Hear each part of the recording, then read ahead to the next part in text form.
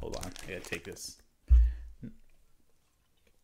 last swig here. Hey guys, what's going on? DJ Jason Hooper here, and I'm gonna give you 3 reasons why you need to be recording yourself as a DJ. Stick around.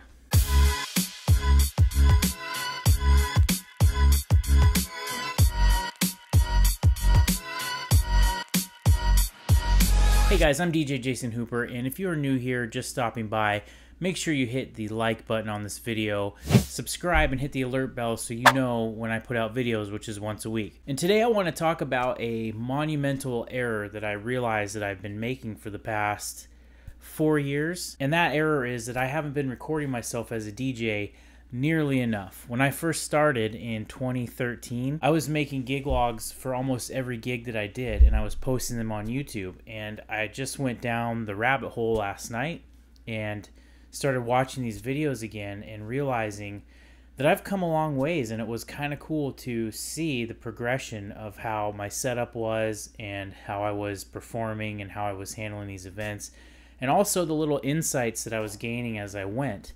However, I stopped doing gig logs in 2015.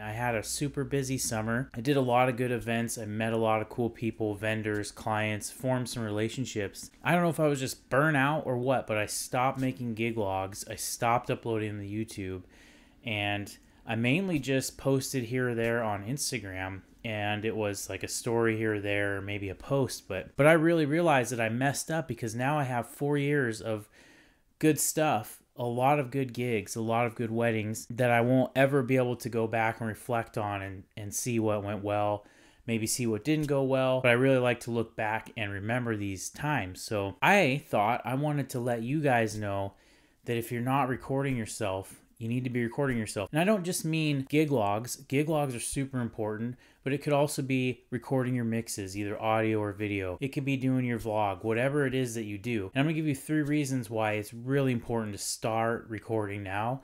And if you're still recording or you've been recording, keep it up. And take it from me, you don't want to look back in a few years and realize that you should have been recording yourself. All right, guys, so the first reason that you need to be recording yourself as a DJ is it lets your clients kind of see what you're all about. You can post your videos on YouTube, you can post your videos on Facebook, you can even post them on Instagram and Instagram TV, and it's there for the world to see, but also it's there for your clients to see when they are doing their research on you, and you can bet that they are. They're going to be looking on these social media platforms and to see what they can find about you. If you have really quality videos for them to watch, what better way for them to get to know you and see what you're about than to actually watch your videos? And I used to think that just having a backlog of my videos from 2014 and 2015 was good enough for my clients to say, hey, they know what I'm about, they can check these videos out. But I've grown a lot since then, and those videos don't represent the best that I have to offer in 2020. So it's really important in terms of reassuring your clients that you are legitimate and that you deliver on the services that you say you do, to have video that they can check out. Okay guys, so the second reason you need to be recording yourself is you can use it as promo material. So if you're not into doing weddings or private events, but maybe you do club gigs or maybe you work in bars, having recorded material, either audio or video, really helps promote you as a DJ to a promoter or a bar or club owner, or even the clients. If you're promoting gigs, you can send out little snippets of your mixes. It doesn't have to be a professional quality video or audio recording. You can record a lot of great material on your smartphone these days, so there's really no reason to not be doing it. And the third and most important reason that I think you need to be recording yourself, and the reason that I'm going to start doing gig logs again, is because it gives you something to look back on and reflect and see how much you've grown. I know that the day-to-day growth in any profession, not just DJing, it's really hard to see and measure the steps that you are taking to become a better professional, and no matter what you do. However, if you can go back and look 1 year, 2 year, 3 year, 4 years, 5 years, however long it is, it really blows your mind to see how far you've come.